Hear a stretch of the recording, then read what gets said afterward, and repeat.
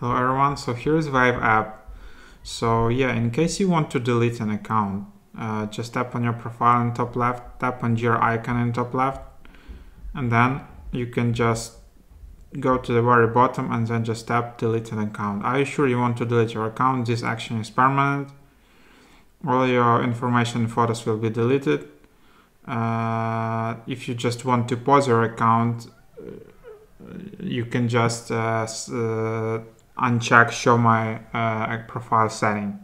So read that, and then if you really want to delete your account, you just tap permanently delete an account, and that's it. So the settings they were talking about is like show me on Vive app, so you can hide your profile, you can show it, no need to delete if you just want to hide your profile for a while. So hope that helps. For additional tips and tricks, visit mrhack.io.